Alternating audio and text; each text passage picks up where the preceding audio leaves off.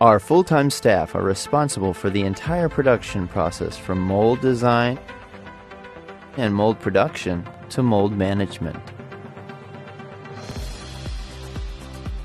We arrange suitable wax injection machines for different products, from rotating wax injection machines to large wax injection machines.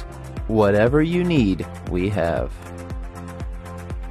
Setting the proper pressure and wax injection schedules are for ensuring the consistent smoothness on the surface and the dimensional accuracy of the wax injection patterns. Examining the wax patterns, deburring wax pattern, and parting line. Wax pattern and tree assembling.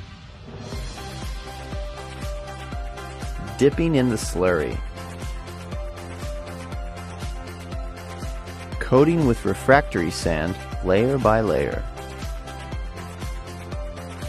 In the temp-controlled drying room, refractory sand is dried, which helps form the fire-resistant shells that convert the wax patterns. In the high temperature and pressure autoclave, the process of dewax is completed. In the nitriding furnace, the temperature of the shell is increased, maintaining its average temperature. Select the suitable metal materials. Finish melting and pouring under the control of temperature and time.